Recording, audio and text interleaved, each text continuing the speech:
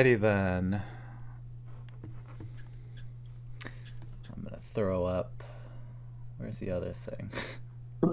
Oh no, I lost a doodad. What happened to my doodad? I had a nice, cool little... There it is. I don't know why that's called that. Alright, cool. Now I got something other than just black to look at. The darkness of nothing. Okay. Not against black. Yeah, maybe black was better. Because now I can see all the artifacts in my green screen. Nothing's perfect. Oh well, I gotta learn not to care. Alright, so... Hello everyone, and no one out there. This is yet another attempt at some kind of a talk show. I am Tyler, and joining with me again is Even Star Long to make things more interesting. Hello, Even. Hi, Tyler. Yay! Alright, so what are the first couple of features that come to mind when you hear the word dragon? Scale? Yeah, I like scales. I think those make me super happy. I guess like fire and talons. And then the rest kind of come and go depending on the mood that I'm in. Whether or not it pops into like whiskers or wings or I don't know, any of those other bits. So the first so if you had to list it, what would be the first three features that would just immediately pop into your head? So you said scales is one, I guess. Scales. If I had to pigeonhole you into a feature. Claws. Fire. Scales, claws, fire. Alright. The first couple that would pop into my head are definitely fire. The horns. Mostly the cranial horns. And as opposed to the other horns. Well, because in digging up a bunch of images for this session in particular, I found that there are a lot of other places where you can put spines of sorts in places. I'd love to see the description of when the horns become spines, because for me those seem very different, but I feel like it's a size. I feel like they're the same, but it's just a size difference. All right. But I'm sure you can find a biologist out there that'll immediately argue with me on that point. And then, so let's start easing things in with one of the harder questions of the evening. What is the first what was your first exposure to the dragon? To the dragon. Well, I was farming and then it flew over the hill. And it ruined my cabbages. Really, the first dragon that I think no, there's got to be so many. Like I can't even really fathom. Yeah. I think like the earliest one that I was like, yeah, that's a cool dragon, was like maybe Power Rangers. With that, like, I don't know. I guess it was a dragon. It was more of a Godzilla-esque thing, but yeah, I guess that does count as like a. So I'm glad you brought that up though, because that was going to be one of my little toss-ins. Was the very early black and white Godzilla features, because that guy never really struck to me as like a dinosaur too much. Plus, the minute it started spitting lasers out of its face, then it immediately was just like, dinosaurs don't do that. And I'm a 5-year-old kid. I'm enamored with these things, with dinosaurs. But then I sat and thought for a little while. And I also considered that the first few films that I probably saw were like probably Sleeping Beauty with Maleficent in her final form. Yeah, that could have happened. And then there was also the Mad Madam Mim of Sword in the Stone. I feel like not a lot of people remember that one.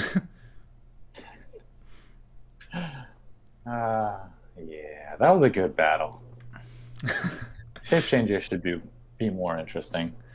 I wish that was a thing that Wizards of the Coast stole for like alternative ways for wizards to do battle instead of just like, I want to deal as much damage as possible. Ooh. I don't know about that.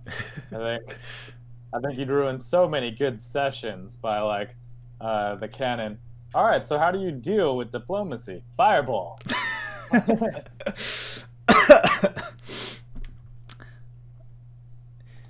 And then,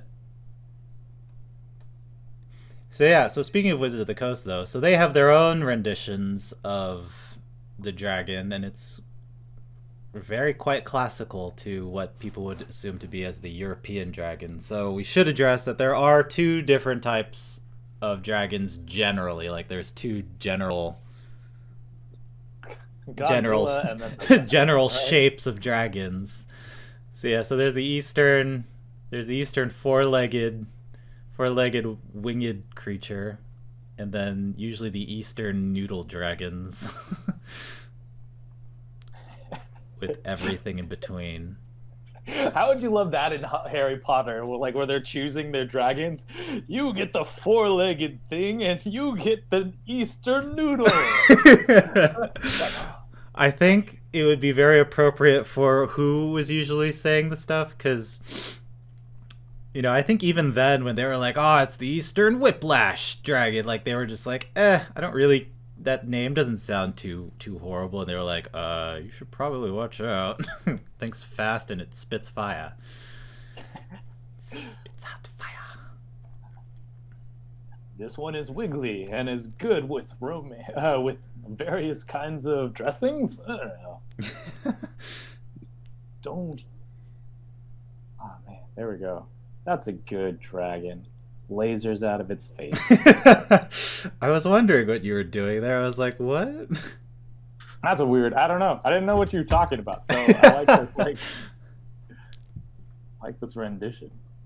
It's gonna be hard not to really hope that this is what I dream about when I fall asleep tonight. Oh, that's what I forgot to include. I forgot to include a ubiquitous Mushu noodle dragon. Darn it. But yeah, so also for to avoid any sort of unnecessary arguing and bickering for later use, we're just gonna willfully forget that there is a distinction between a wyvern and a dragon. For the purposes of this conversation, they're all the same thing. And that's gonna get a lot of anger, but I don't care because I don't want to go down that road today. I don't know. I don't know who gets that fussy about it. I don't know. Not until you like see one, or until you're the person that's in charge of like putting their bones in the Natural History Museum. like I don't know. Well, another time. Well, I want to find out where that exists anywhere besides like D&D and video games. Because if it exists more places, then maybe it's worth talking about. But other than that, it's talking about video games or not video games. The wyvern the wyvern specifically, or the distinction between the two?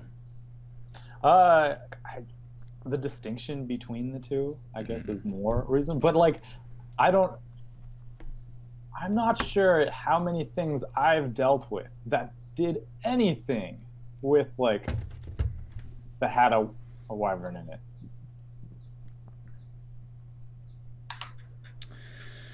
I don't think it was like a thing that was talked about. No, it wasn't really until you get into like the deep lore of the nerds. Yeah. When people fuck you, nerds. when people start to get real butthurt about their favorite creature.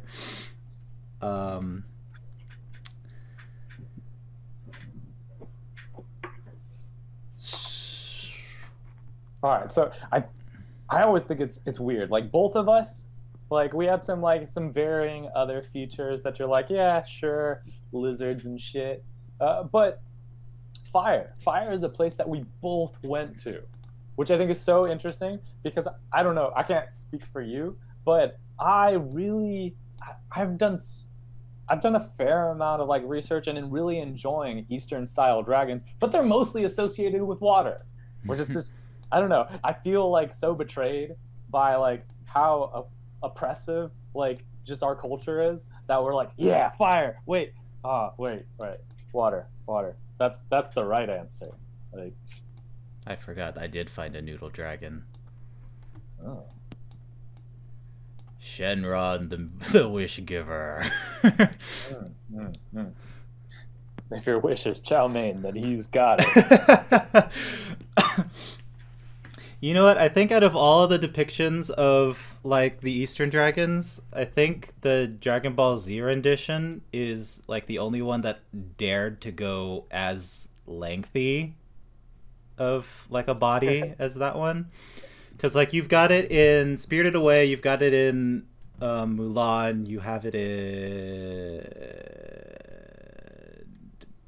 Mushishi, I think. I think there was a really quick rendition of one in there, but they were all able to like fit like head to tail like in the screen, and there wasn't a lot of like looping to be done. And then the Dragon Ball Z one's just like, yeah, it takes up multiple frames to fit its body in. That's true. In fact, I really enjoyed like I didn't really get to watch just the original Dragon Ball. I only really got to watch the closing credits because that's what was on when I came home and I turned on the TV, was it ending and then the next show beginning. And just watching Goku run along the spine of that dragon for like the entire credit roll was just like, what? It's a big dragon. Yeah, I guess that'd be weird. Although, I don't know if we'll get in trouble for stuff, so I'll keep it short. But the D&D game world Eberron is cool as fuck, and it's just a dragon that's wrapped in another dragon that's floating around in space with dragon bit bodies flying everywhere. That's a long ass fucking dragon. What? I've never heard of this creature. Yeah. That's the super abstracted, simplified version of it all. But but here's my shameless plug. If you haven't read up on Eberron, it's cool. It's dragons wrapped upon dragons with some other dragons. And then other stuff. There's some elves, maybe. There's some elves, maybe. That sucks, because Eberron's the one where it's like, there's like Warforged and stuff, right? Yep. Yeah, I never really could get into that version of the universe too much because it was just like too steam. It's weird to say, but it was a little too steampunky for me.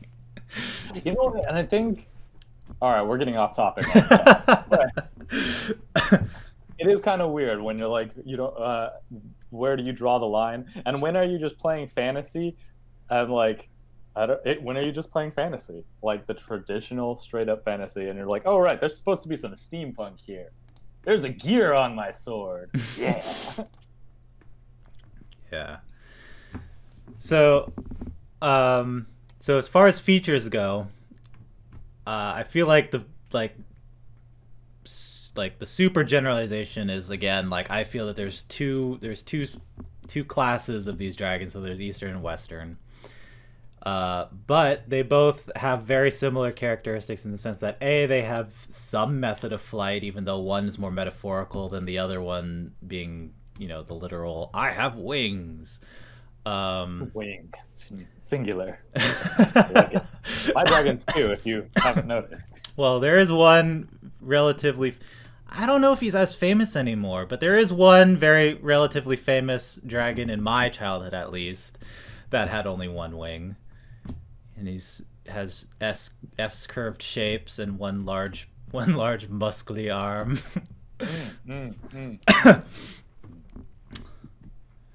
And he's burninating all the peoples. But also, like, so there's usually, so there's usually like some kind of horn sticking out of the head somewhere. Teeth, some kind of overlord type presence on things. I don't know if fire is always present in the Eastern versions. Like, I know there's like a few that are like, oh yeah, it totally breathes fire. I don't think so. Like, even if you look at most of the traditional art, I can't think of very many, like almost any representation in like traditional paintings of dragons in like Chinese or Japanese traditions that actually have fire associated with it. Well, the only thing that I relate that to is the fact that the Chinese firework like attributed the power, you know, the fire power as an attribute of the dragon. And so they, you know, shove the head on the tips of their rockets and stuff. But one could also argue that it's spicy noodle monsters, not because they breathe fire. Yeah, but one could also argue that it's not so much a representation of the fire that it spits forward from its mouth, but like it's more of a call to the, I guess, the sparkliness that it leaves behind when it flies. Maybe. I don't remember what it. Oh, dang it! I wish I had favorited it, but there was a really cute dragon animation that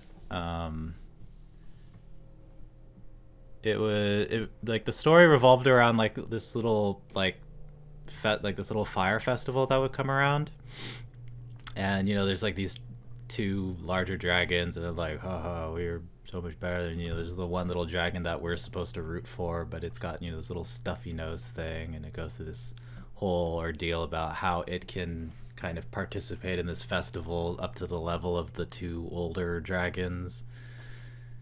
It's cute and the animation's well done.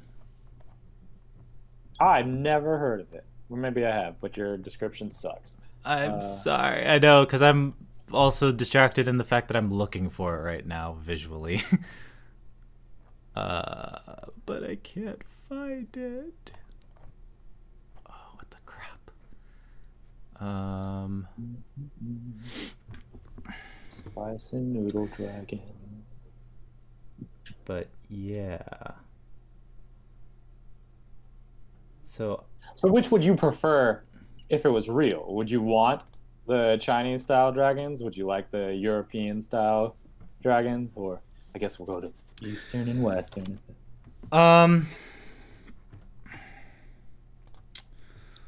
Well, if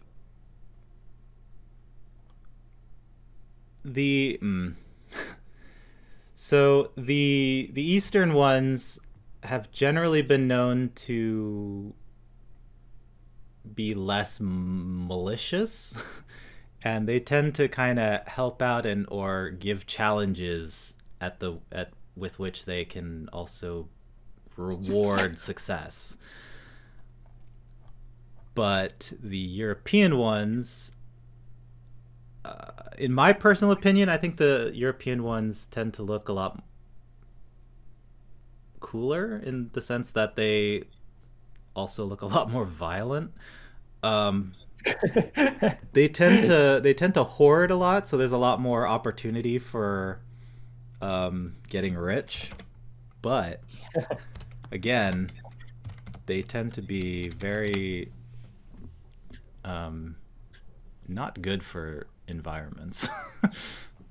Yeah, they litter everywhere. All European ones like driving Hummers. I mean, it's terrible. All I wanted was to start a simple job, just farming sheep, and can't do that because there's a dick lizard out there somewhere that keeps taking all my sheep. Ooh, dick lizard. I don't know if I'm ready to draw that right now, but that's a different. We'll let this podcast go on for a while longer. that's a different subject that I can't stream on this platform. Yeah. So that's what you're talking about all those horns in places, huh? No. Maybe. Or how? Ooh, nasty. Sorry, I was like trying to think where are other places that I could make this this dick lizard have its various horns. What if it wasn't horns? What if it was like the mustache and beard? Yeah, so that's one thing, is that when you get into the different, so eventually I'm sure people got bored and they also got better at drawing and illustrating as they do, and so you get different types of dragon than just like, oh, oval body, long neck, and teeth and fire. So that's where you get other renditions, like Dungeons and Dragons' Black Dragon, where you have now this like more webbed crest on this top. You get more design in what the horns do. And instead of breathing fire, you get the nice change up of it spits acid. Acid? Poison. I think it's acid. Which one? Black. Black one? Yeah. Acid, right? Acid. Acid, yeah. Because it's the green one. Greeny with a P. I'm moving around other things that I don't need to move. This one. The green... D&D's Green Dragon is actually very classic, I feel. Except it's like the first one, or it's not the first one, but it's like the only one in the repertoire of like evil dragons that doesn't really have like a head dress. It doesn't really have like horns and stuff, but they do allow for the lore to be more like, they don't really favor head-on combat. They're more talky, they're more sly, they bargain.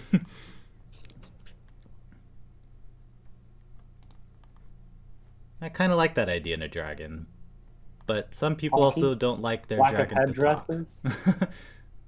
No, that it has other options than just my only function is to bite and breathe on you with deadly materials. I'm surprised that they haven't created a dragon that's like just vomits hot metal. I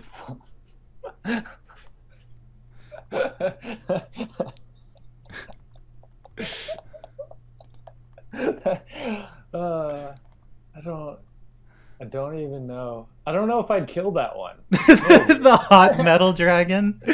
Yeah. Vomits hot metal sounds like it should be like the album name. But still, even if it was vomiting actual hot metal, it seems like your mission would be to capture that, or like bring it a job, like a job offer, more than the other ones. Like, what do you do? I breathe acid. I'm like, I don't know. Unless we're having a stoner sesh right now, maybe that's not so good. But like, I don't know. Maybe breathing ice would be good. Like, big cooler monster. Yeah, I just mentioned hot metal because we have representation in all other forms with a lot of different literature, not just D&D, but D&D does cover a lot of the bases. So they've got the green dragon that breathes poison, the black dragon that spits acid, the blue dragon that just screams lightning at people. Whispers a little bit of thunder sometimes. Mostly screaming lightning. And then the ever popular fire breather. So I think Carl? breathing molten metal would be an interesting twist on things. So it's like it's still breathing a hot substance, but it's not something you could easily defend against. I think you gotta dig, because there's like whole sections of like steel dragons and iron dragons that do a variety of other terrible things. Like, I feel like there's like one that just like breathes time at things, so things rust. World of Warcraft has a couple interesting concepts in which I think they do. I don't think it breathes time, but they do like manipulate time, and then their one flagship dragon that like breathes life at things or death. That'd be an intense way to think of it. I breathe life at you so much that your life ends. Here's some extra life. Like, oh no, I was trying to savor it, but I guess I'll take it all right now. I wonder if you just didn't know that the next 3 weeks of your life were going to be so stressful, and like a genie comes up and is like, oh, I'm gonna fast forward time for you, and then like the next like 2 minutes you're gonna age like 10 years, and you just die of a heart attack immediately, as like those 10 years of stress within 2 minutes. It's just like way too much. I don't know. Like, I wonder if you get to experience it, or just the emotional trauma of it all. It's like, it would be weird. Like, I feel happy. I wonder what happened. You'll never know. It was pretty good though. Yeah, it was. Oh man, like I'm super pissed off, but I'm also like extremely happy. I don't know how to feel about this. Dang it. What? Just in general? I feel like that would be the main emotion if you were to just like be zipped forward in time. For any reason, you're just like, I don't know what's causing these emotions, but they're extreme!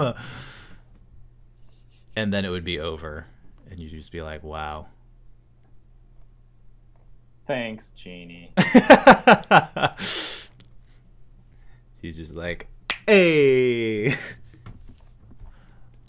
I got you, but only 2 more times. Dang it, how am I not finding it? Alright. I'm gonna try to rip myself away from that. And then I can't remember if another medium did this, but it's both really interesting, but it also one could argue that it feels very lazy to do, but the chromatic queen herself, Tiamat, is just all of them in one body. I mean, chimeras are pretty creepy.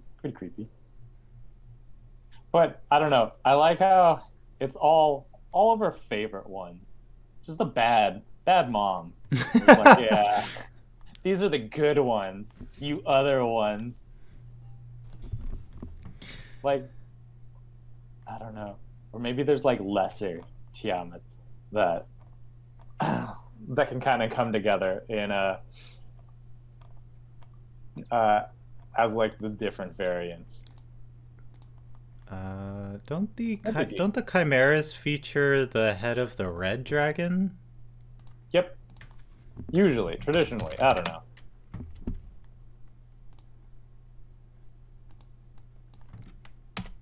Which again, a lot of interesting options on what you can change about it. It'd be weird if it was like a mix between like the European bits and the like and the Asian bits, where it's just like, yeah, it's part noodle on that side, and then the other parts. It is a little baby red dragon. I feel like the Chimera would get a lot of favor from Tiamat then. Because it's like, my favorite head, plus these 2 other things. Plus a goat!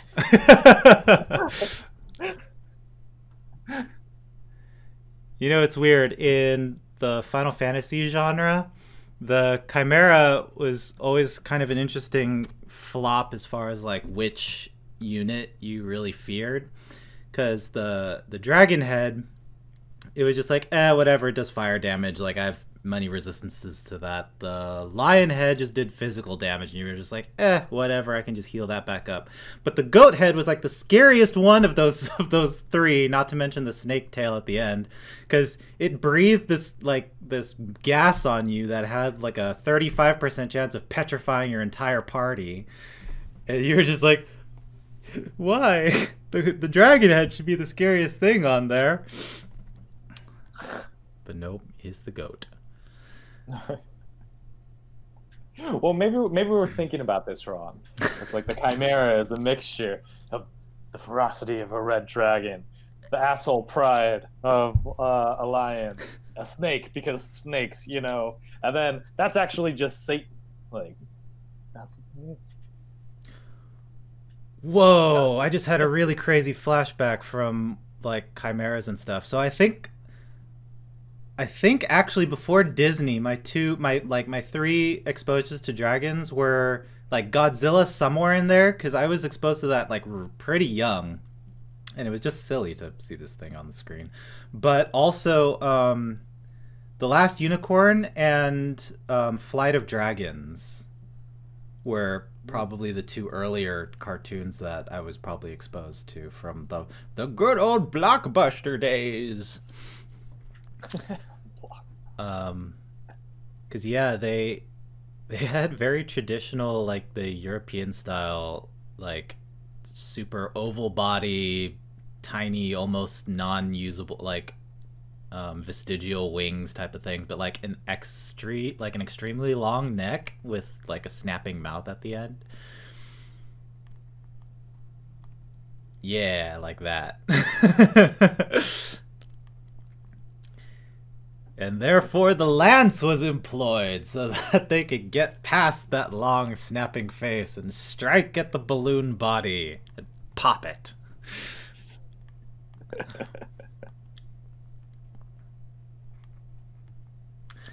What are things that you like to see in your European dragon?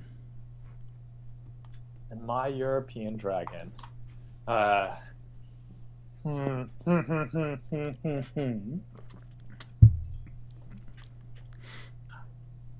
know what?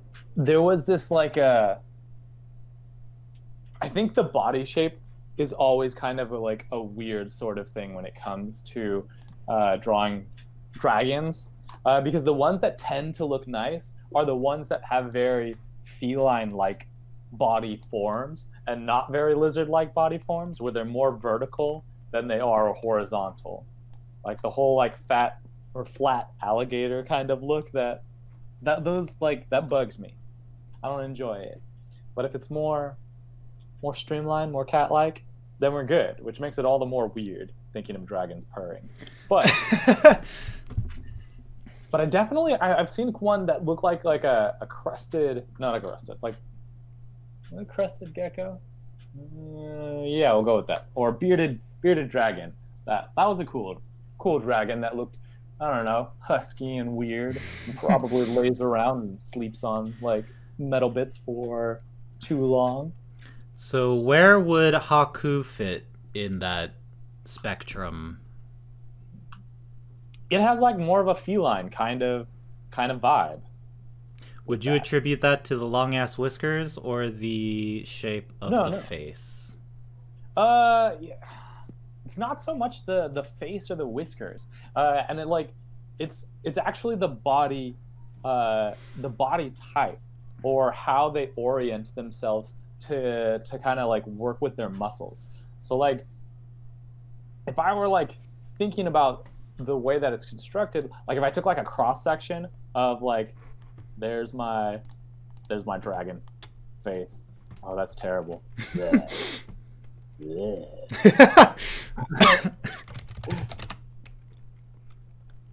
So those are my dragon bits. But what I wanted to look at is like this thing, which is just its man symbol.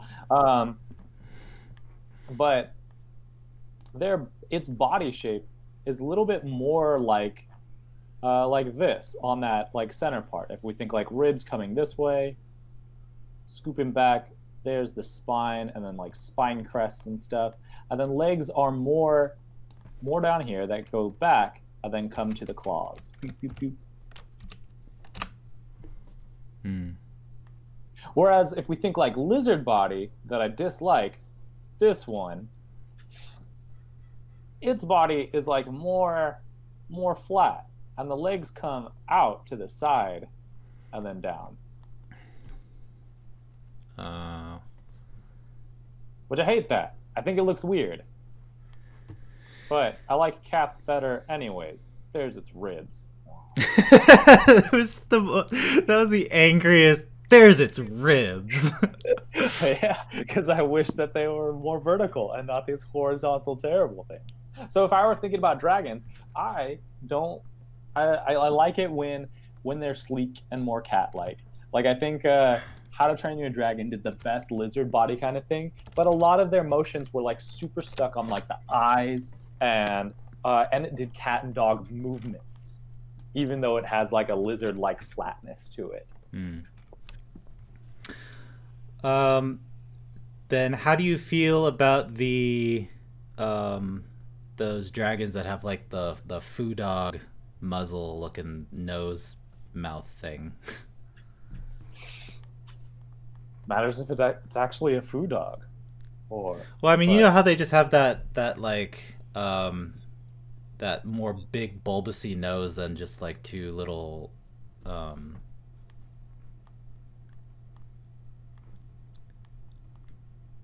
I'll try to pull up a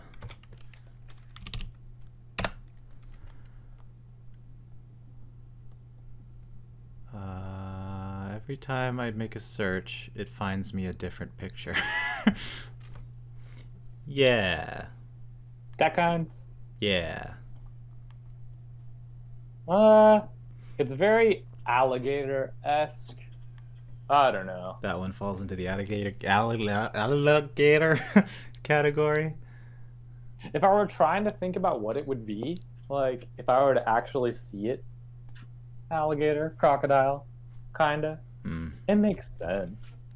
I don't know. I think since like Pacific Rim came out and stuff, I've been enjoying like the very front face nightmare kind of things that have their faces like there and the nose all extra high. Very kaiju-esque weirdness, which I guess isn't too bad. Like I can't think of an example of what lizard things actually look like that, but not too terrible. But I kind of like it when it's like, I don't know, it reminds me of like bulldogs and like pit bulls and things. Like it's like all pushed forward and ready to bite. It's very very Tyrannosaurus Rexy. Yeah, in a way. Not the Komodo dragon.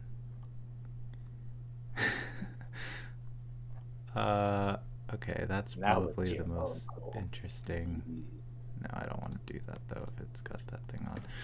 Okay, so and then what would you want in your European dragon? My European dragon? I thought we were talking about European dragon. Oh, sorry.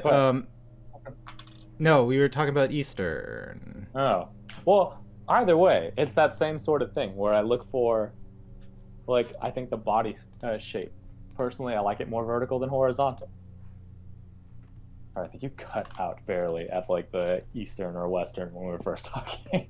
Okay.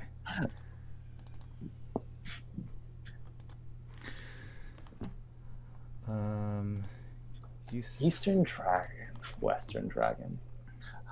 I gotta say, I'm a fan of the two legs, two wing design dragons. I think they look nice. I think they make sense to me. Like, it takes a lot of muscle to like move wings. So it being on the back, I think is like meh, it's whatever, kind of works. But there's something really nice about that whole wyvern design that some people like to get all fuzzy about. But those same people that like the four-legged design they like to have those things work as like little people hands, which like that's just weird. Like I don't know. It's the same people that probably did not do. I don't know. Almost. It's just weird to me. Weird to me. Lets me use my blue dragon example where he's holding a little tiny rod thing. There's also an argument as far as the four-legged dragon with wings being like more even more out of the realistic zone than it already is, than the hand wing one, as it allows for what's it called? It allows for more aerodynamics and just more function. Even though it's weird to try to talk about the realistic functions of a mythical creature. Why are we even talking then? Because I want to complain about something, so that's a perfect segue. Is that what we're building up? Yeah, so the entire reason why I wanted to do all this and talk about form and all this stuff is because one of the probably cooler dragons that I've seen in more of a high detailed modern representation, I've slowly developed issues with, and it's weird how it's like the longer I look at it, the more unease I feel about like why I'm scared of it. So I'm talking about is within Elder Scrolls Online. So they had I think it's actually a while back now, but they had an Elsewhere Dragon release in which they brought out this guy. Big Dragon Man. I'll put that in the Discord. If I can find it. I can't find it. While you find it, I'm gonna go take a piss. Alright. So if he's doing that, then I can do this.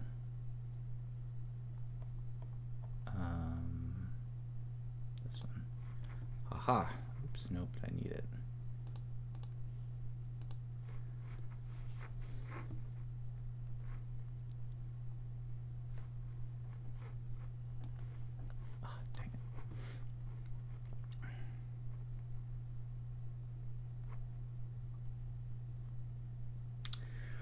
Curses.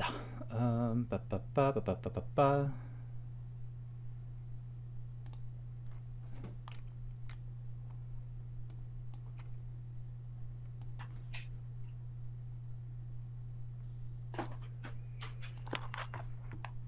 Oh darn, I can't do that. There. Alright, did you find it? Throw it in the Discord. I'm still juggling with. Alright, here we go. Haha. Here, dink.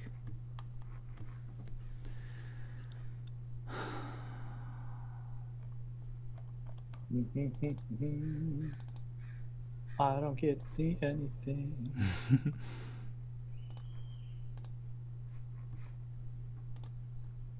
So this guy.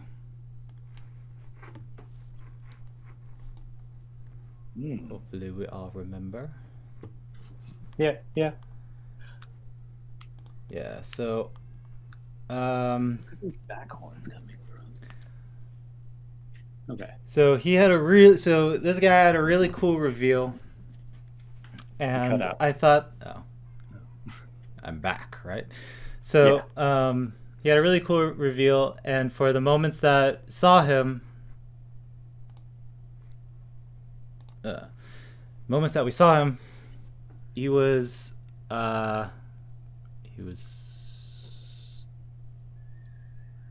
it struck me as cool, but then like the longer I looked at him, the more I was just like, how does he not starve to death? So my main issue that I slowly kind of became more or less and less comfortable with was his like his jawbone guard thing. Mm-hmm. So it's like, yeah, he could come down and kill something, but then I mean, unless he like rips it apart with his like hand wings and like feeds it in that way, I feel like those things would be a hindrance and just like move the food away from his mouth if he tries to like lean down and try to take a chomp out of something. Unless his body is specifically geared to eat things that are relatively cylindrical and not, people shaped and are people shaped. It's just like, what does this dragon eat? Hot dogs only. Hot dogs and cows if he stands them on their butt first. Cause yeah, I tried to find the closest other thing that kind of resembled this was Dungeons and Dragons' Black Dragon. So it too has horns that start from just behind its eyes, and it comes forward in front of its mouth. But why I don't get so weirded out by the Black Dragon's design is that if you look at a reference to Tiamat, in which she has all the representations of the dragon on her face, the horns kind of come out, and then they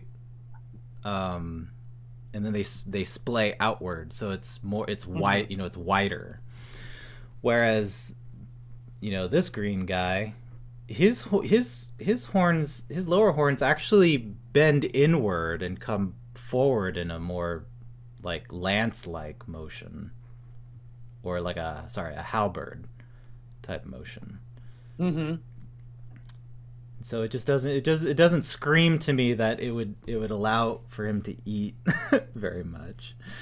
Maybe it doesn't eat. I mean, look at that belly, so trim. So that was the other thing, and that's the reason why I wanted why I wanted to wait for Raphael to get on, which I hope he's all right, because he's not responding to anything. Maybe something else came up at work. But because he's actually played through this expansion, and even though I give it's been a while, so I grant him the fact that he might have forgotten a lot about it. I've seen a couple cinematics, and this guy looks like he was maybe the big bad of that expansion. Mm-hmm. But if I've learned anything from like the Skyrim dragons, I actually don't remember a lot from that lore, but there was something in my memory that's triggering that says that those dragons didn't actually eat anything. It's more like they siphoned life off of what they killed, which is why they had this essence that the dragonborn could like also siphon from that dragon. Like they only existed because this one big guy was resurrecting them from other life forces, and so they would go through, kill stuff, and also suck their life forces out. I don't know if I remember them sucking life forms. I think the Dragonborn did that, but I do remember them being immortal. So they definitely they didn't need to eat, because they're, I don't know, the lore, if I remember correctly, that they're all like the children of the time god that's also a dragon. So they're just kind of outside of time. Yeah. So I guess that would so it would come down to lore reasons to more or less justify its design. It's designed to me, yeah. So I kind of wish that I wasn't so, I didn't pay so much attention in science class and stuff like that, because when you see something like that, it kind of ruins the magic for it. I don't know, and those nipple horns are what's getting me right now. I can't. Like, those are weird. Yeah. What the fuck is it, a sea urchin? I can't think of, because like I can't think of many times in which it would need to chest bash something. It's belly flopping. It just like rolls around on the ground on it. Yeah, it just does that thing that the giant spider Shelob tried to do to Sam. just crush him.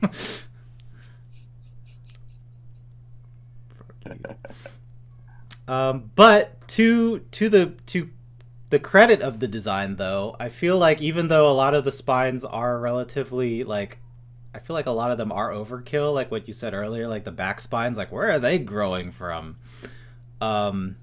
It does look very well protected from a lot of sources of damage. Against what? Other dragons. The only other thing that those could be, I guess a giant might also have a really hard time finding a club purchase besides its like neck area. But that's the other thing too, is that, you know, those horns are very attack oriented, right? So a lot of the other horns that you would see in other renditions of like a European dragon, for example, a like Maleficent and the red dragon, all those horns kind of go backwards, and in my assumption, it's to kind of defend. You know, it's a lot like deer antlers or something, and that it could be used for offense, but it's also to kind of protect the neck. You know, they can kind of just like lean their head back, and then it's just guardrails. So there's some extra layers. But this guy, you know, the upper horns on his head are more like bull horns. And then I guess the lower horns could be more like axes. Like he could like swing his head from side to side and just like Morning Star something. I like they're like giraffes fighting. Yeah, like giraffes fighting. Everyone forgets that giraffes are also quite violent.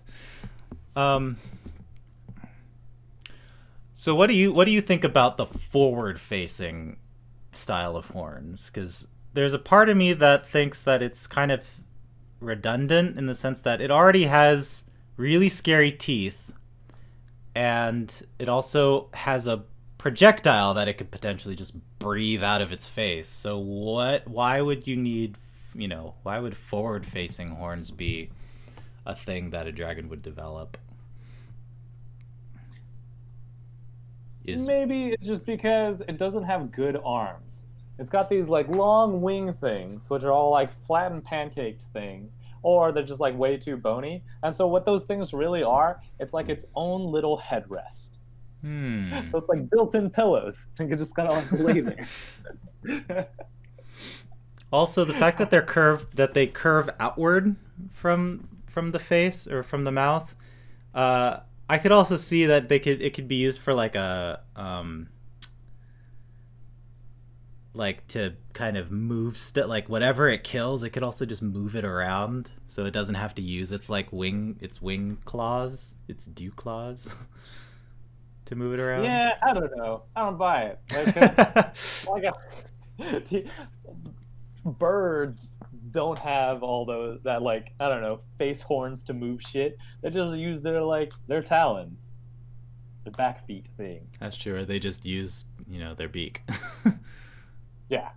So I don't know. This kind of like and they're not like long enough to like stab with, because like the moment you stab, then you're just in the face. So like, I guess the best that this is, it's making a cage so that something with an even bigger fucking mouth can't bite on top of it. But if it had a bigger mouth, I feel like it would crush it. Yeah, I think that its head wouldn't be the thing. Like, it would go for the neck anyway if it had a mouth that big. Yeah, and which it has a fair amount of nasty little spines along the neck. Yeah. So that would suck. But I guess it does come back to, like, when you start ticking off all these boxes of like, well, it might be this, but nah, because it's that way, then maybe it's not that, so we'll just mark that off. It does kind of all boil down to maybe this dragon is just immortal. It doesn't need to eat, and so all of its design is geared solely toward an engine of war. So all of its headdress is nothing but offense. Its spines are so that if something jumps down or if it has to roll over on something, then it destroys everything that way. I mean, there's so many ways that if this is just some immortal being, that like there's some like strange conscious design where they want this thing to look dragon-like or in a certain way. Because if not, and if it's just engineered for random damage and stuff, like really it could be some floating potato that shoots out lightning and fire and stuff out of like various like nipple-like holes. It doesn't even need a face. It's just immortal. And if it absorbs things, all the better to be this like nasty sponge monster. Yeah. And like if we're worried about it being eaten by stuff, sure, it can be like a morning star and sponge combo, where it's just got bony protrusions coming out of any little like spot. I don't know. Or maybe the elder gods are just really weird, and so when they're like, I want it to be dragon-like, but it doesn't need any of these. We gave it a butthole because if we thought it'd feel lonely if it didn't have a butthole like the other mortal creatures. Gross. It needs a face and a mouth, even though it doesn't need anything. It doesn't need to breathe fire. So. Weren't the elder gods in Elder Scrolls actually, weren't they kind of messed up? Like, isn't that the reason why Vivek existed? Like, he wasn't a real god, right? He was just kind of a thing that the actual gods created and made him think he was a god, right? Something like that? No, not exactly. Crazy lore, and you can do lots of reading. I used to know all this at one point in time, and then it's been like 13 years since I played Morrowind, so... Yeah, the elder gods, if we're going by that lore and stuff, is really just the dreaming of one being. And that to become when you become a god, you realize that you're a part of this bigger thing that's dreaming you up. And you somehow, it's like you manage to stay in that sweet spot of lucid dreaming that you don't exist and you can change everything in this because you are everything. But you keep enough of your own identity that you're cool with it and you get to stay yourself. Elsewise, you do like so many other lucid dreams and you just wake up. So I don't think they get into like the fact of elder gods being that crazy or weird, but they could be. My dreams are strange sometimes. I don't remember this like sponge monster that shoots out things and is full of spines and maybe some wings so it can fly, but you know what, I just came up with it, so it's got to be in there somewhere. So yeah, I just sent you another angle for this crazy endgame dragon, and I also sent you a Dracolich.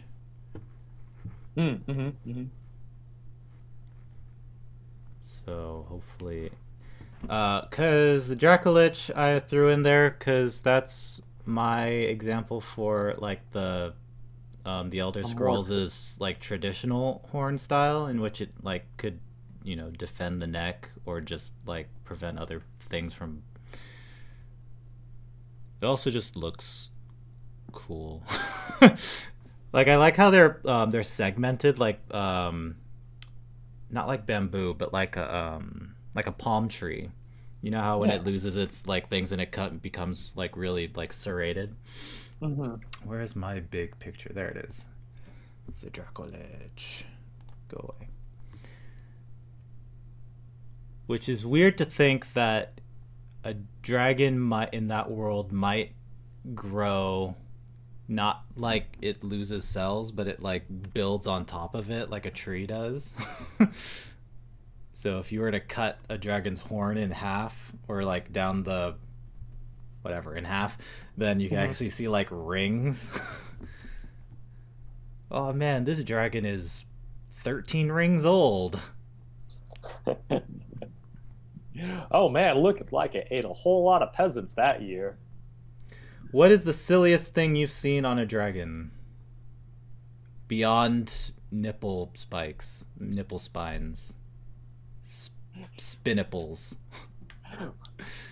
At the moment, if you guys haven't seen, I think Iguana Mouth, she does these like weird, or they do these weird drawings on Tumblr of dragons and like their different kind of hordes. But there was, I think the weirdest thing I've seen on a dragon was one of this dragon that liked to hoard 80s merch stuff, and it was wearing a fanny pack. And like, I don't know, high top sneakers with like those like scrunched down but really high socks. That was pretty terrible. If I'm remembering correct. But like that's weird. I don't think it not good. Not good with it. But you know, if you're immortal and strange, why not? But for answering this in serious ways, really, I don't know. I'm not too certain. Like I'm cool with it. I'm down for them to being a little bit weird and strange. Maybe that's why people hunted them, because they're like, what is this? Why is this? We must open this up for science.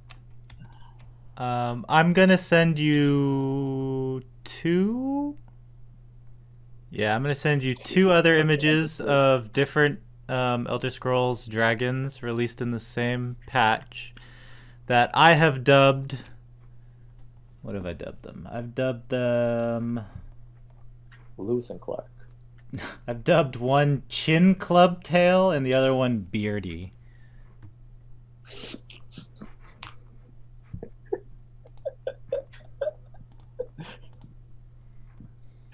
So let's see if you can find out why I call them Chin Club Tail and Beardy.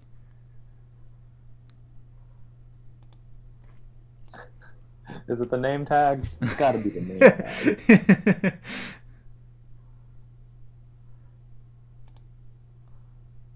Oh, I also sent you Shovel Lip.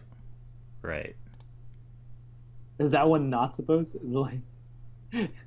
So Shovel Lip, Beardy, and Chin Club Tail are all different ones? Yeah.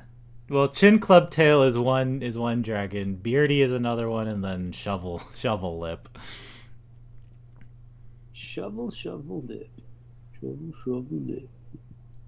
Oh, I think I sent you two Chin Club Tails. Let me send you Beardy.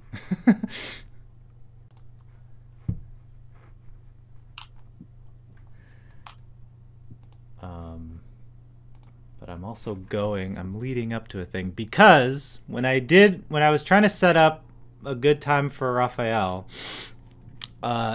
very quickly he did impart some knowledge upon me that I thought was actually really interesting. Plus I've ignored like this culture of dragon for quite a while.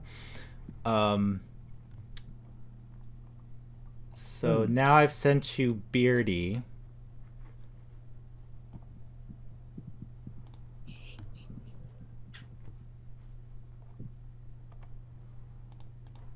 It reminds me of like narwhals and stuff. They have like sky snow that they have, or ice packs that they have to carve through. Maybe that's how dragons get their hordes. That's why they all have these. They're actually burrowing creatures, and they have to dig their own tunnel out with their face. Ew. And that Spikey's club tail is just to be on the back end if anything is coming in while they're working. And like, hey, no, back out. Business in session. Yeah, I don't know. Like, the only one, which I'm not sure what this one is. Shovelbeard? Yeah, that's Shovel Lip. Shovel Lip. Oh, on the top side? Okay. Yeah, I don't know. I like the idea of these things being very giraffe-esque that just fly around and wiggle their head about and attack things. Yeah, I think it's Do you remember that game? What was it? Hey, you like flew around on ostriches with lances. It might have just been called Lancer. Oh yeah, Right? I have that as a Game Boy game. Yeah, it's terrible, and you can have like little wings. You're on this like ostrich thing. I think and it's you have, called like, this Joust, guy. actually. Joust. that does make sense. So you have like this lance, and you like charge at other guys that also have lances. But what if like someone needs to like remake this with dragons, where you fly around with like these dragon bodies and their wings, but then you have this like big old noodle head that like you get to like make awesome with different kind of horns and spikes and stuff, and it just flops around. You gotta like flap it about so it just like whacks the other guys. That sounds more like a Metroid villain, or like a Super Mario, like you have to dodge its head in order to jump on its body type villain.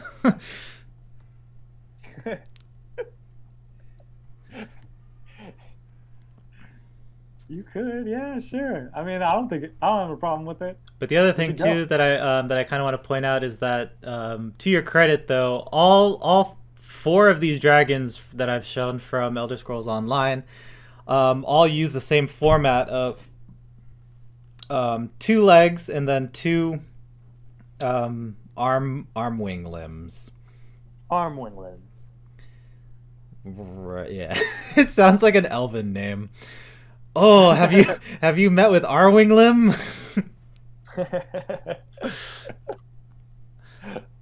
I don't know. I mean, you're rocking it with the various like names for these creatures: club tail, shovel face, Shovel beardy, shovel lip. shovel lip. I want those to be my elf names. Shovel That seems like lip. those are a part of like Santa's elves. Those would be a part of like the dirty grunge elves, like the river elves or whatever. Which elves were the grungy elves? So there was like the high elves. So there's like the high elves, the like the normal like ubiquitous elf, and then wasn't there like a lower class elf that? Yeah, the wild elves. They were, I think, called like Grugash or something. So like grunge. Oh, and I'm really excited to know what your name is. It's got to be something really floral and elegant, right? Shovel lip. Oh, dang it. Well, maybe that's the Shatterkai. Oh. Shatterkai.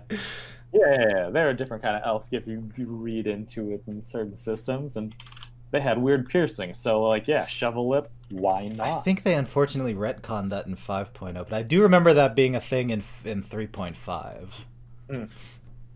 But yeah, so what so with all these like what I feel to be like exaggerated facial features, or at least exaggerated in comparison to like the D&D like blue and red dragon, where those chin spikes are a lot less, they're more mace like and not morning star status. Raphael enlightened me to the fact that they took a lot of influence based on where Elsewire, like what the cultures that Elsewire kind of portrays. One of their things is a lot of Cambodian culture as well as a bunch of other Asian cultures in there. And so for that, he showed me like what one of their dragons looked like, and it was just crazy how exaggerated their facial features were in that scenario. I'm gonna try to send that to you, or you can also look up your own version, but I shall send you what I have as well.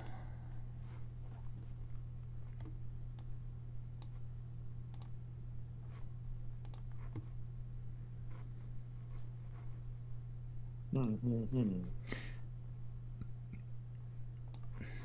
yeah, it was and then it was there's also a tree that has the same designation of the Cambodian dragon tree, and it was weird because I don't know if they designed, and the chicken or the egg thing kind of came up, where it was like, did they design their dragon after the tree, or did they name the tree after the dragon design? Yeah. And I wish I knew someone who knew, because that type of a question really really is the type of thing that really does interest me. Yeah, but unfortunately, the Khmer Rouge dealt a, dealt a heavy blow on all that kind of thought. Yeah. Ooh. Ooh. Um, I don't know. I mean, but with as exaggerated as that is, I actually do like that concept because it really portray like I'm sure like they like the cultural significance of it has a lot of different meaning, but to me as an outsider, that thing looks very like real perfect, strong, sturdy, nice rhino horn, man. That thing can just charge into like a ship or something and just ruin someone's day. right. The fact that every other spine on its head faces forward makes it so that it's just like a cheese grater after that, you know? The main damage and then just a bunch of smaller damage that's really hard to repair. There's a fish. Let's see if I can find what the hell that it looks like. But there's a fish that like swims vertical, like that. Not any of these guys, but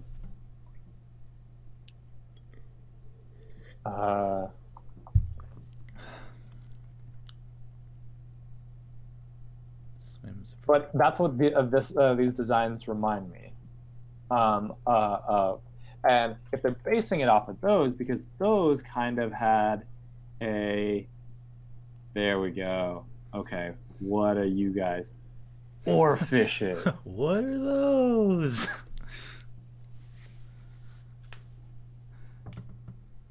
Oh. Yeah. Pull up an oarfish. So those guys don't, for the most part, swim horizontally. That's not usually how they go. They kind of swim vertically.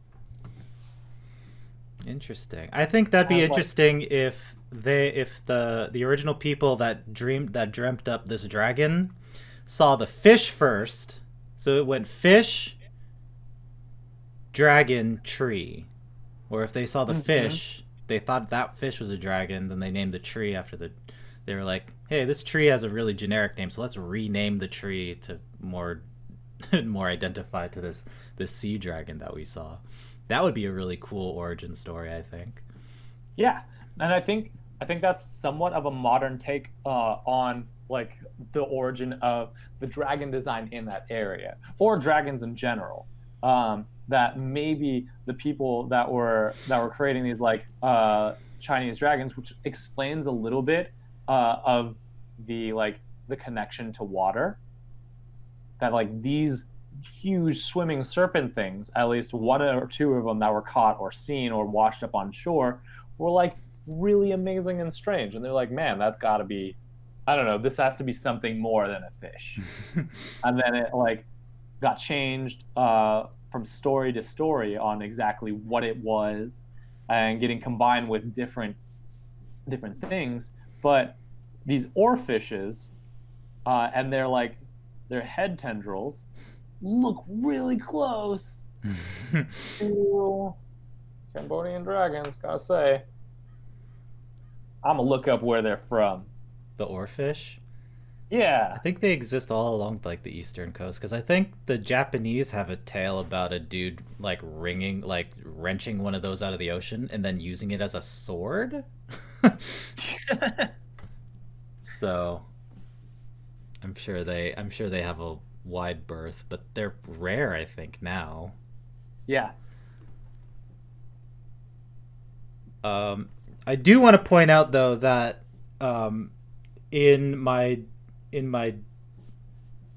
weirding out over that other green ESO dragon, it's weird, like it's reflectively it's kind of weird that I'm super accepting of like the excessive size of like the horn on this, you know, Cambodian dragon, and the chin thing on chin club tail.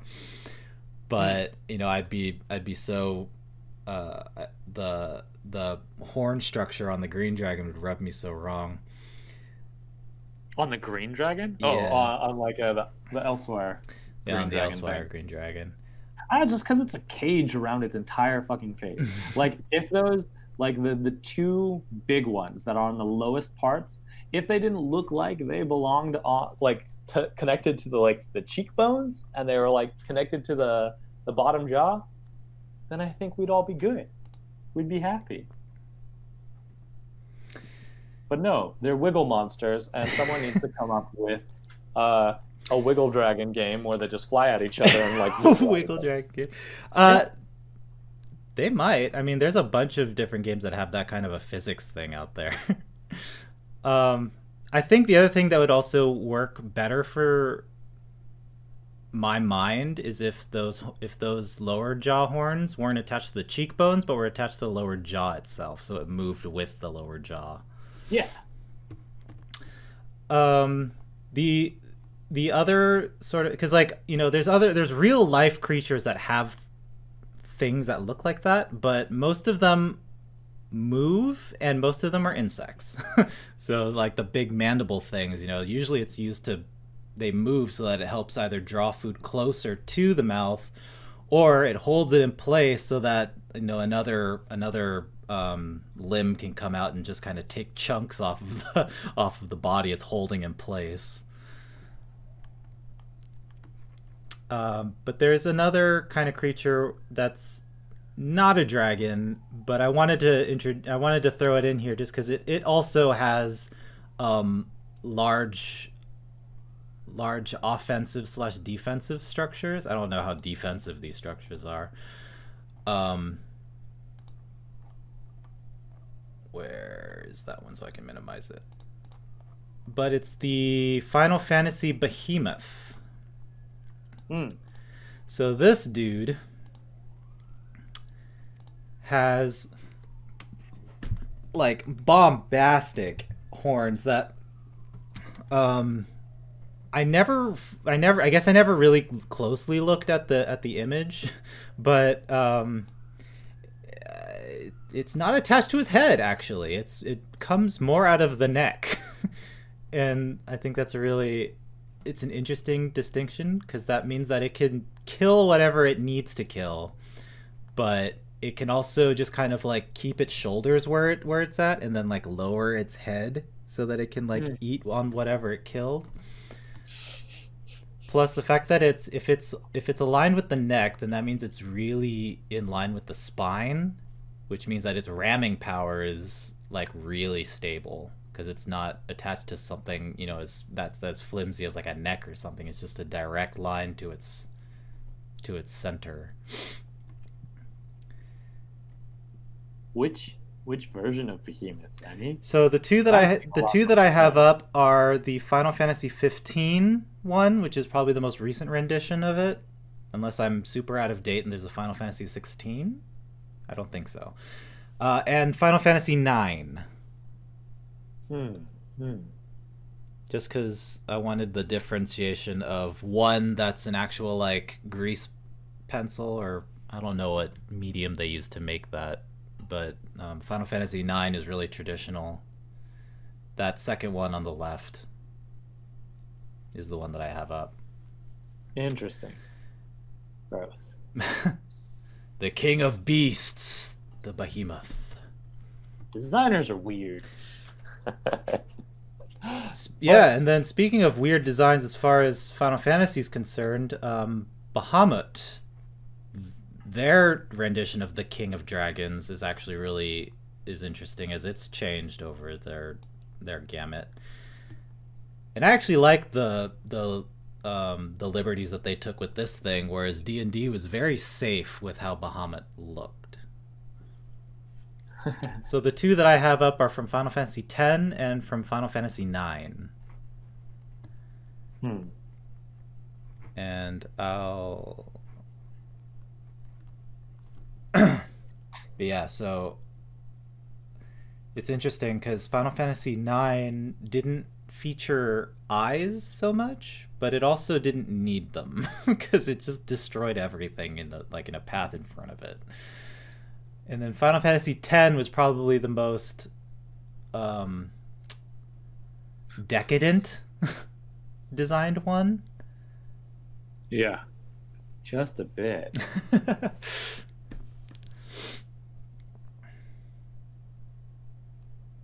Weird times, man. But I think it's interesting how they stuck the more Middle Eastern and Indian sort of symbols of like the ring Yeah, it looks in like the back. Garuda.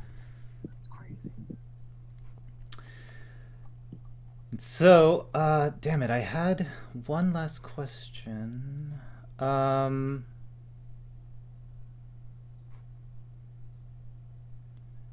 Oh, damn it, I had one last question to close it out and I forgot what it was. It was something along the same lines of like what okay, so in the same vein of like when you were talking about the troll, like the armored trolls, and like, you know, I asked this again with the griffins, but what's one thing that someone could add to a dragon that is absolutely unnecessary and would make you think like, why would you put that on? That's unnecessary.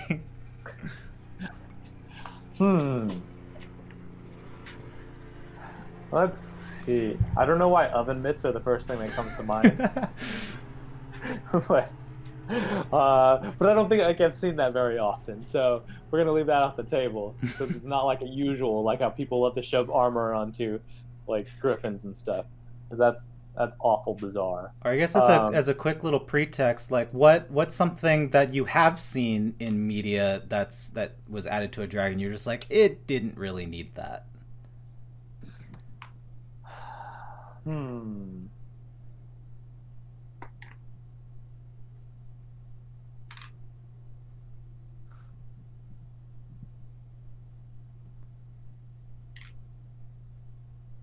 You know what? It never really bothers me, or I haven't seen very much where they've put things on dragons. I think they're pretty good about not doing things like you have your gripes about like these weird bone structures and how they can eat and how they've been designed. But for the most part, like I think I want to give a little bit of artistic freedom on those. I just don't know. I don't know. They're like strange immortal creatures.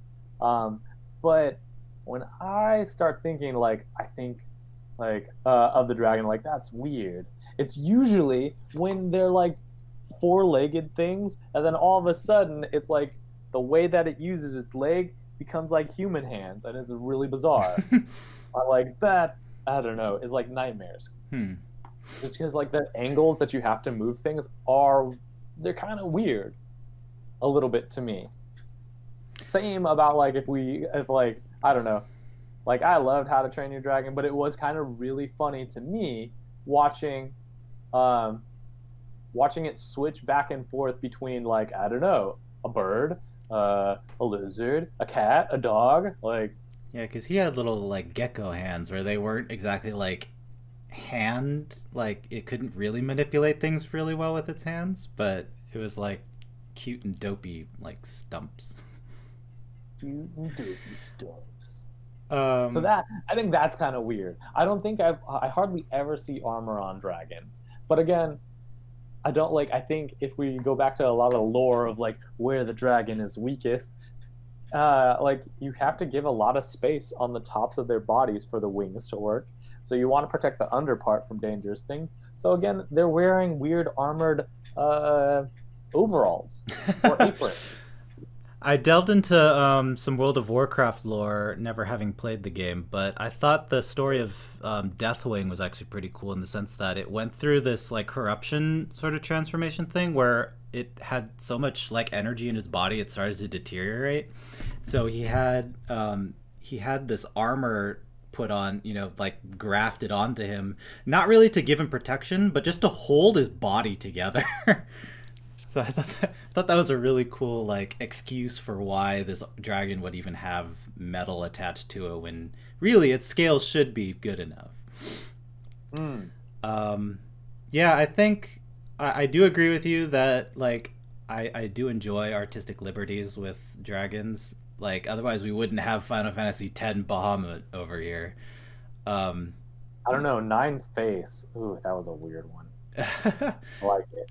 I thought it was simple, but I think simple's good when your graphics are real low. while you were talking, I kind of came up with my own little thing of what I thought would be weird and unnecessary on a dragon.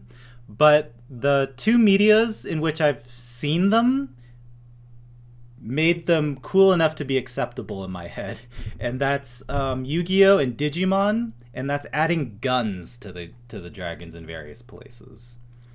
So Yu-Gi-Oh had the I think it's just the revolver gun dragon.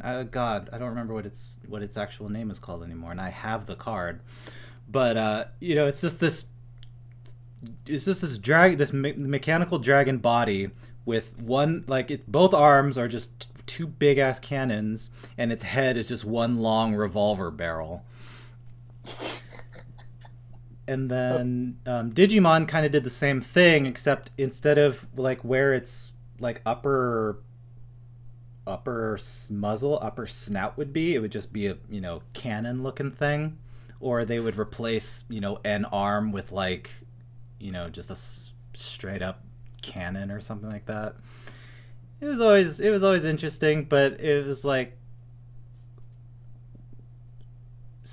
kind of I wouldn't say unnecessary. It was overkill. Or I guess those are somewhat the same things, but I think those have two different connotations. I don't know. I'm having a good head moment of really stupid dragon. But the Wyvern design that people seem to get fussy about. But if its feet were just holding two guns.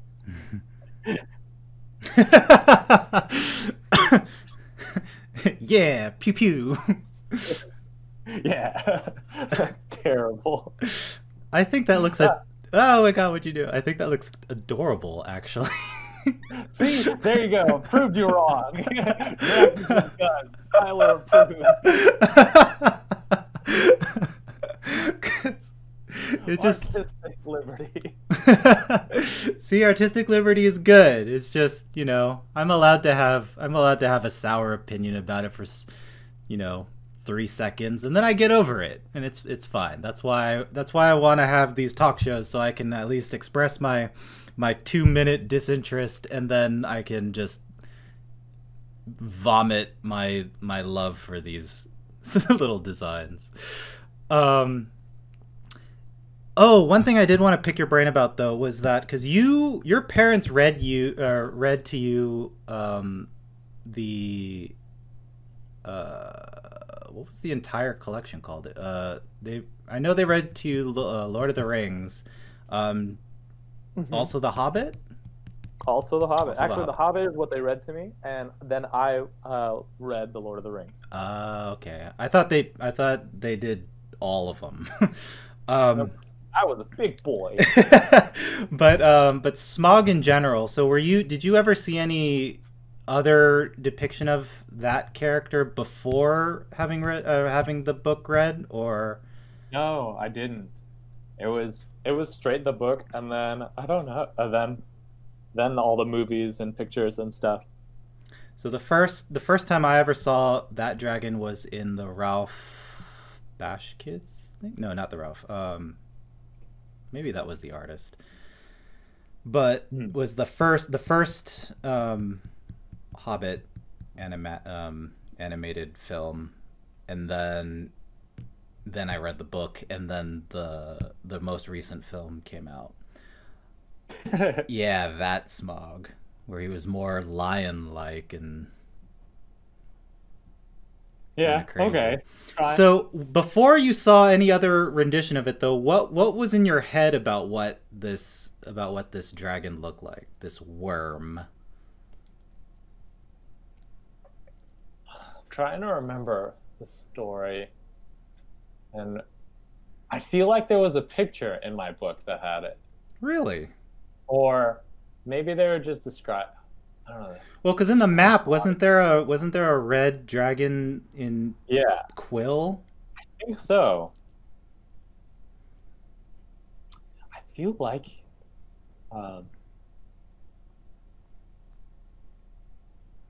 yeah, I think the same artist that that directed that film also did Flight of Dragons, but not The Last Unicorn? Am I stupid on that one, or did he do all three? I don't know. I wish I remembered that kind of trivia. But yeah, I like it is the long like the wiggle kind of like combination. I remember correctly.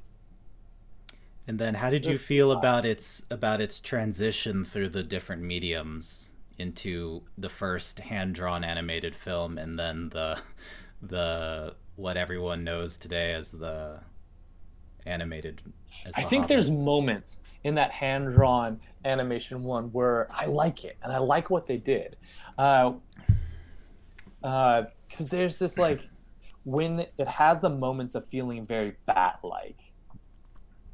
I think that there's something special in that where I enjoy how that one looks. Like, let me see if I can pull up.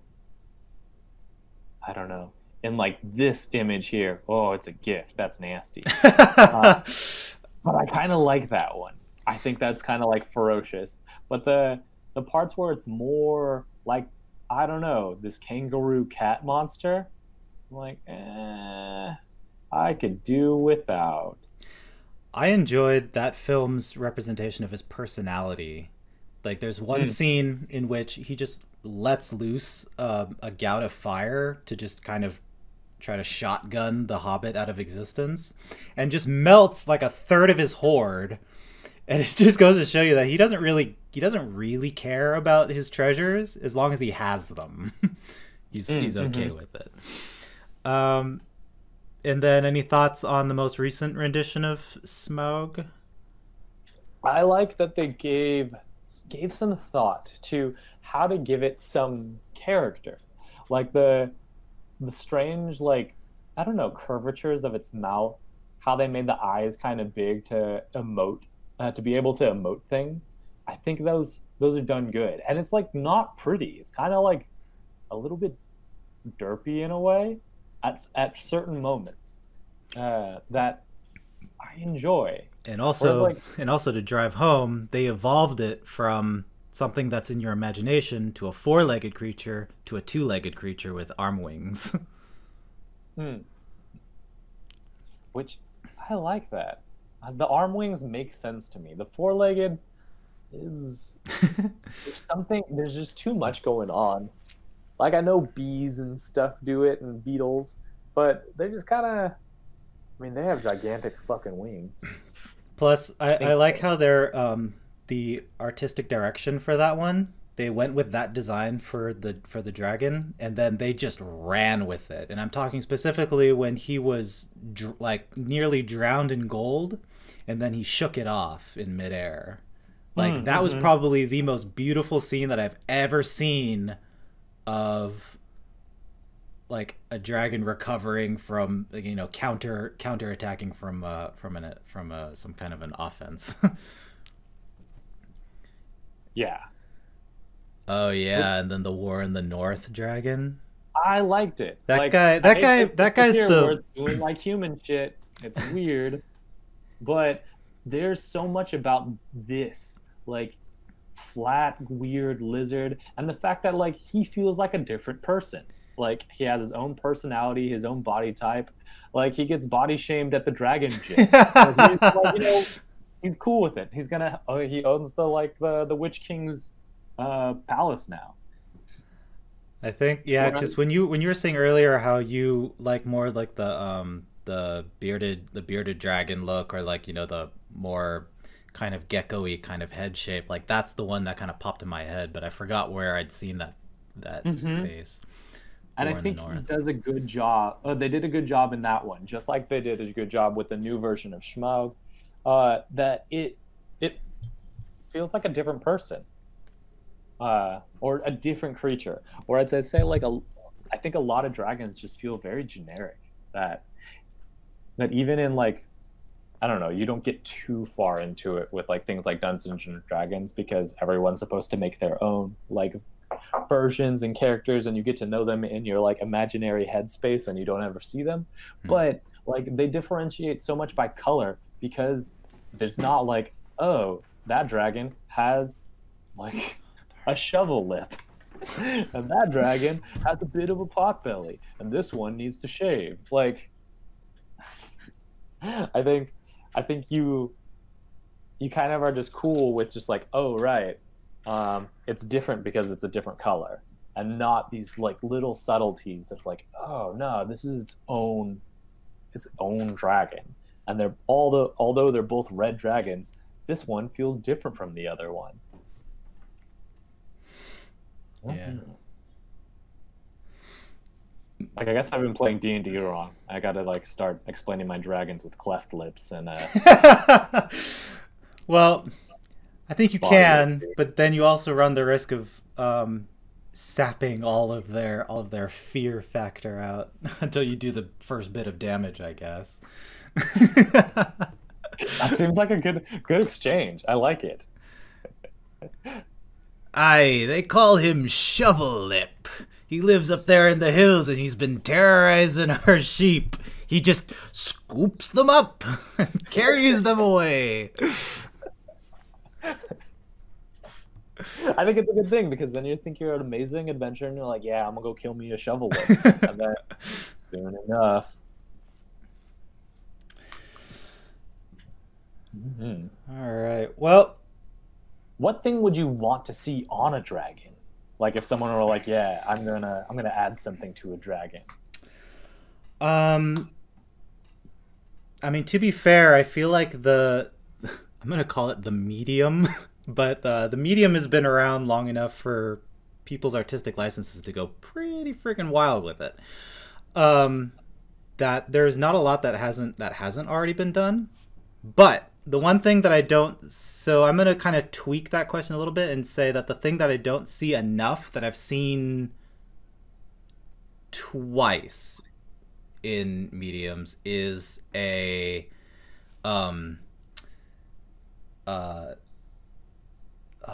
what's the Indian punching dagger thing and how it sometimes comes in a Qatar? Yeah, the Qatar, where it comes in the expandable variant. Oh, yeah, sure. So in, I think it was Dragonheart. He had one of those, and you like pinned down a bunch of people with it. And then in, I think it was. Are you talking with its tail? Sorry. Yeah, with the tail. So closed is just this big club-looking thing, but then he can open it up, and it's more like a scorpion type of a thing, or he can just pin stuff down like a fork. And then the other one was Power Rangers, I think. Like Godzilla, or the Mecha Godzilla kind of came close with its like drill tail, but I don't think it ever really got anywhere else than like drill tail. But I remember in one of the Power Rangers things, like it had a alternative use for its tail. And I don't know, I like that a tail could have more utility than just like a large sweep. Like, if it could also be used to, like, pierce and stuff, then that would be a cool addition. Because other than that, like, if you wanted to strap, like, cannon backpacks to make it kind of like a Blastoise-looking thing, like, that kind of falls into the Yu-Gi-Oh! Digimon thing, where it's like, yeah, that looks cool, but does it really need it? I mean, it still has all this, like, other cool powers and strength and stuff. So I think I think Tail Claw. it's just subtle enough that it's just underused. Okay. It's a weird one. I like it. I think, I don't know, I wouldn't have ever thought of like yeah, I think that's a weird one to me, but not terrible. It was like, okay, I've seen it. But you're right, it is kind of, I guess, underused. I think it's underused partially, or I think there might be a factor that it's underused because people hate animating tails, like whether you're traditionally animating or you're 3D animating, like it's just an annoying, it's an annoying limb to animate because it can go everywhere, so it just takes up like 6,000 frames just to move it across the screen.